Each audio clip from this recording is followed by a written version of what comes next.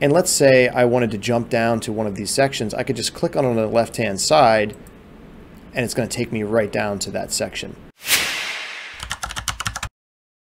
Hey, welcome back. In this video, we're going to take a look at the outline feature in Google Docs. I found that this feature can really help you to organize the document and also help you to jump ahead to certain parts of that document, especially if it's multiple pages. So to get started with this feature, what you want to do is click the arrow that's next to normal text. And this gives you some different options.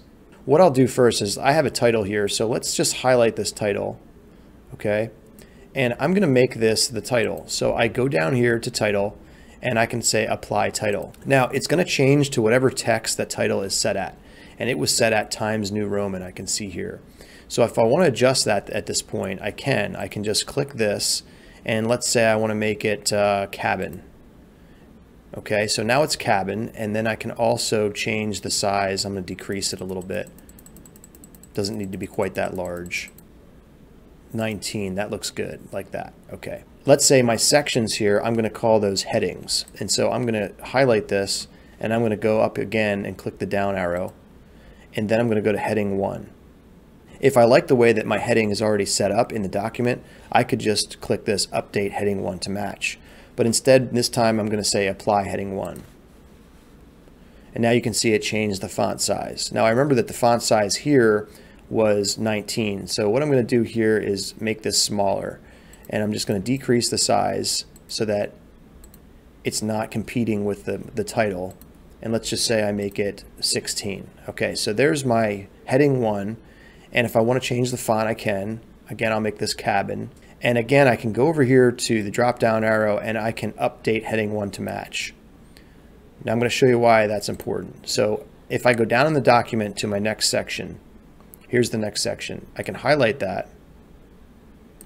And then what I can do is go here and then I can click apply heading 1. And that will match now what I have up here, the same font size and font type. Now, why are we doing this? Well, to stay organized with this, on the left-hand side, you'll see this symbol and it says Show Document Outline. So I can click that Show Document Outline.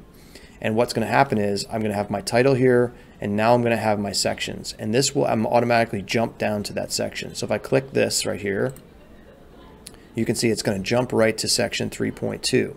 Now, if I go back to the top of the document and I want to have some subheadings in here, what I can do next is I can highlight the subheading and I can go up here to the drop down arrow. I'm going to click heading 2 and apply heading 2. And then if I want to make some adjustments to that, I'm going to make it a little bit smaller. I'm going to make this 14. I'll change the font to cabin and keep it consistent. Now that I made that heading 2, which is considered a subheading, I can go up here and I can go back over to that and say update heading 2 to match.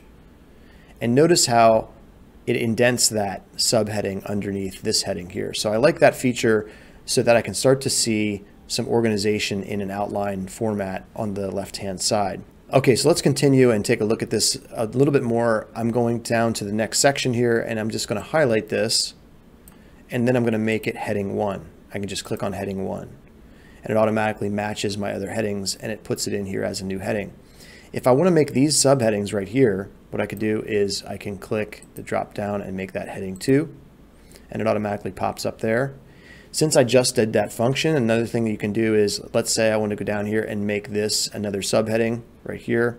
You can do Control Y and that will just repeat the last thing you did in the document. Instead of going up there and clicking, you can actually just use Control Y to repeat a process. Now I'm starting to form this nice outline on the left-hand side. Now I'm back to the top of the document.